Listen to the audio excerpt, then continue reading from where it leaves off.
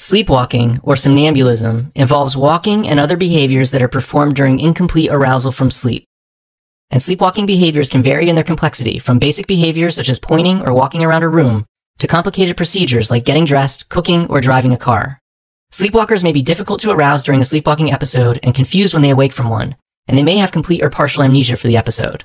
Sleepwalking occurs more frequently in children than in adults, but childhood sleepwalking is typically benign.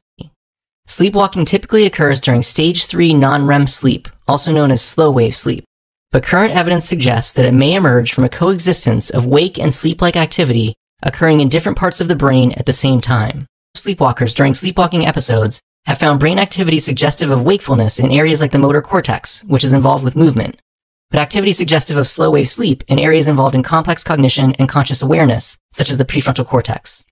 This type of incongruity might explain why sleepwalkers move around with limited awareness of their actions.